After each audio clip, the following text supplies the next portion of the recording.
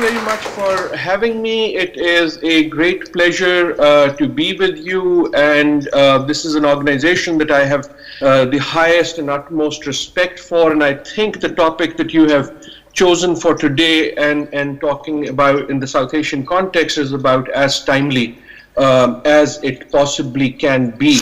I really do wish that I was there myself with you, to be there live with you, and unfortunately that was not possible, but luckily while we still live in a world of borders, technology is one of the things that helps us break those borders. So very much in the theme, I'm very glad that technology has come to our assistance. I want to use my few minutes to essentially make 3 points.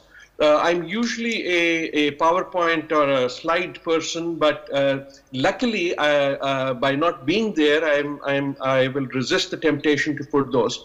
And I'll make 3 big points. People before me, both the speakers, have made excellent points on both the larger end and the practical end of doing something about climate change. But I want to make 3 points which I think are central to the future of South Asia as it relates to climate change, and they are central to the work of MSF.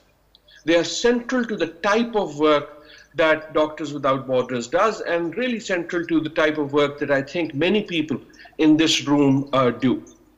So there are 3 points. The first of the points that I want to make is a very clear sense has to really emerge that we are now, as of today, as of May 27th, and before that, now living in the age of adaptation.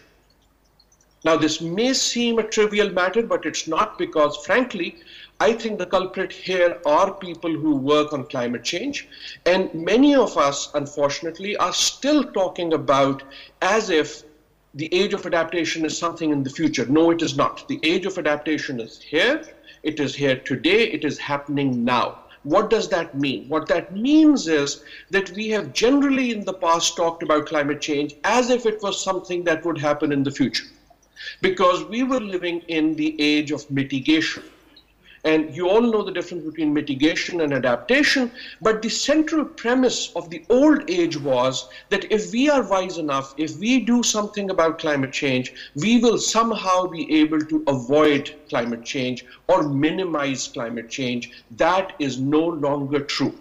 Because of the callousness of our species, because of the consumptive sins, not just of the rich countries, but of rich people, you and me.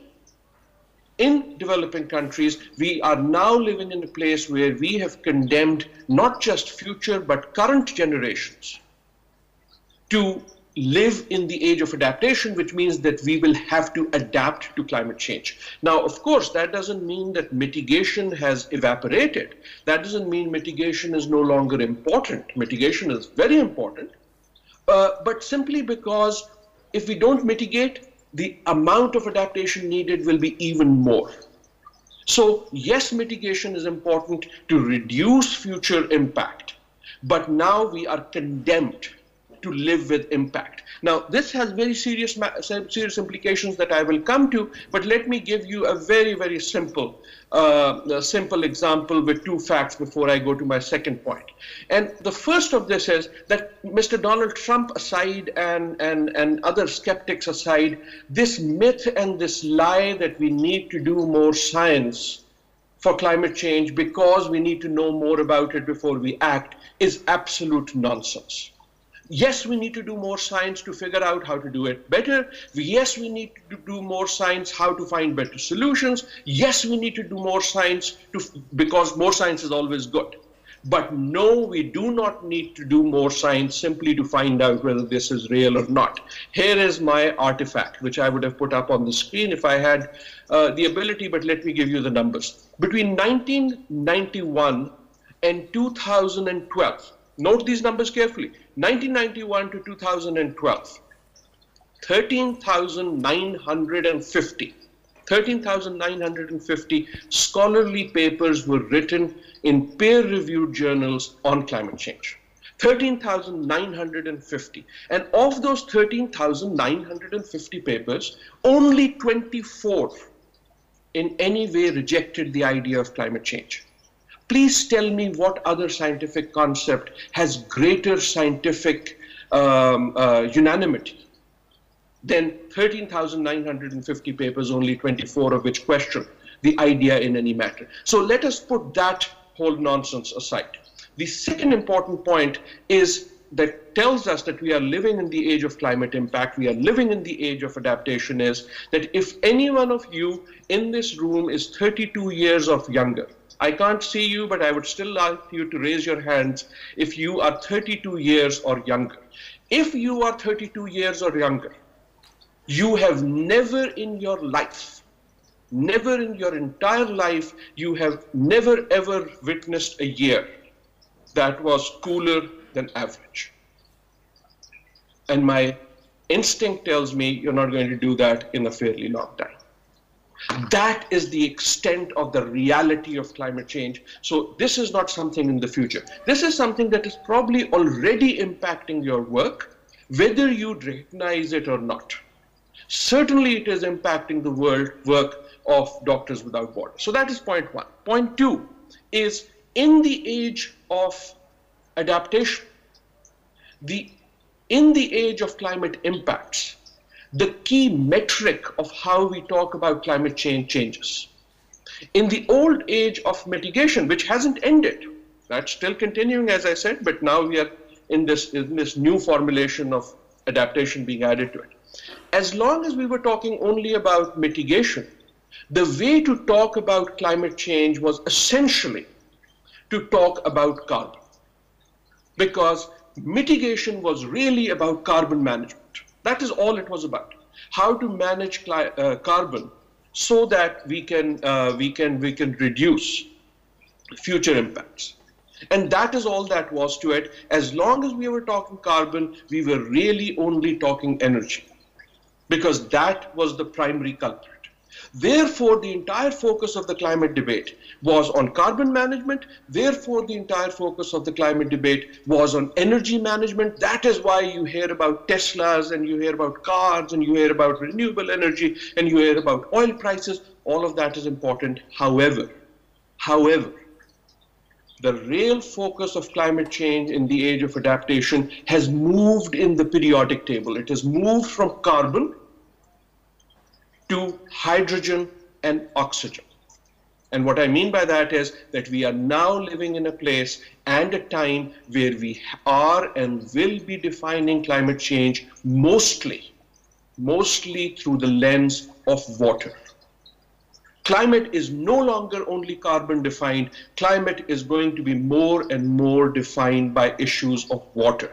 And that is where I think it will hit your real lives as individuals and as professionals in the humanitarian and development fields. What do I mean? Think for a moment about the major impacts of climate change, particularly in South Asia, whether it is Pakistan, whether it is India, whether it is Nepal, whether it is Bhutan, whether it is Bangladesh, whether it is Sri Lanka, but anywhere in the world, whether it is Africa. Think about war-torn areas and think about where does climate change actually impact the lives of people. And I bet you that most of the answer you will find will no longer be about carbon, they will be about water. Think about this. So what is climate impact? What are the most likely climate impacts? They are about water melting, glaciers. They are about water disappearing, drought. They are about water rising, sea level rise. They are about water falling from the sky like no one's business, extreme events. So climate, where it meets real people and real impacts, really turns into issues of water. And that, I think, is where in your practice world, climate starts impacting how we live, what we do, how we do it. My country, Pakistan, for example, has now been for nearly 8 years in a constant state of floods and a constant state of drought and a constant state of heat waves. Now, no one is suggesting this is simply because of climate change. That's not how the fingerprint on the trigger works. What climate does is it exacerbates regular processes, but then creates a new normal. And I believe all across South Asia, there is a new normal that is water defined, that is sometimes water scarcity defined, that is very often water intensity defined, but that is everywhere exacerbated by the forces of climate change, and is everywhere showing itself in the lives of real people in the form of water. So that is the thing to take care of. Finally, and I hope I'm not overstepping my time here, finally my last point.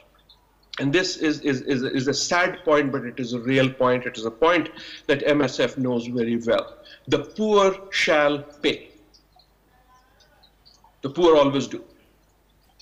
That's unfair, but that's the world we live in. That's the world we need to change, but I don't think we're going to change it very soon. So let's at least realize the reality that here is an issue that is exacerbated by the equity issue is very, very important. It is exacerbated not just by rich country, poor country, but by rich people, poor people. By this great differential, not just in consumption, but in the footprint that you and I leave on planet Earth, which is far more dangerous and which has real impacts on the lives of the poorest people who do not leave that footprint and whose life is going to be impacted. Here is what I mean by it. Climate eventually is a development issue. And this is the real big problem with, I think, climate, how it is discussed, at least where I am right now in developed countries. Climate is still seen only as an environmental issue, as a planet and cute and cuddly issue. And we need to humanize the impacts of climate change, what it means to ordinary people, not just to polar bears. I've got nothing against polar bears, I love them. But we have to humanize the real pain and the real misery, and most importantly, the real insecurity that climate change causes. We have to talk about climate change in the language of insecurity. We have to talk about climate change in the language of vulnerability. We have to talk about climate change in the language of poverty, and we really have to talk about climate change as an issue of justice, of development justice around the world. Let me give you one example as I end, and I was warned that I should be very neutral in what I say, not bring politics. So let me say I'm not trying to bring politics. I'm a professor of international affairs, and that's my lens, but this is really not a political issue, so bear with me for just a minute. Some years ago, I wrote a book, along with colleagues, edited a book called Human Security, Environment and Development in South Asia. This was about all of South Asia. We had about 8 authors from all the countries in South Asia. And in one of my favorite numbers, harrowing numbers that comes out of it, is the following. And it is about water. And it is the following. At that point, it was 60 years of constant conflict between India and Pakistan. Again, I'm not making a political point here. 60 years of constant conflict between India and Pakistan. Not 1 war, 2 war, 3 wars, just up and down various levels of conflict. In the 60 years of conflict between India and Pakistan, total number of Indians killed by the Pakistan side in 60 years is less than, listen carefully, total number of Indians killed by the Pakistan side in 60 years is less than the number of children only who will die in New Delhi only, where you sit today, in 1 year only, because of dirty water only. The exact same number is true on the Pakistan side for Karachi. That, I think, is the reality of what climate change is about when it meets impact, when it's meet water. I'm not suggesting those people died, those children died because of climate change, but what I'm suggesting is that climate change exacerbates development and human insecurity issues like the one that I'm talking about. Why does this make me, why does this make my blood boil at 4 a.m. where I am now? Why am I getting excited at 4 a.m. in the morning talking to you about this? Here is why. If you are the mother of one of those children who die, whether they die in New Delhi or whether they die in Karachi because of dirty water, you do not care whether your child dies at the wrong end of a gun or a wrong end of a tap. Your child is no less dead in one case than the other. And yet, we as scholars, we as journalists, we as policymakers talk about one death as if it is a national calamity, and the other death as if it is a development statistic. Please, go and explain that to the mother of that child. Here is why I get excited about it. As a policy practitioner, as a policy scholar, as a professor, here is what I know. I have taught international affairs now for more than a quarter of a century. I have no idea what I can do about that gun. I know exactly what I can do about that tap. $8.80 is the cost of saving one life because of dirty water. And the cost is just about the same whether it is in New Delhi or in Karachi. And that, I think, is the real tragedy of climate change.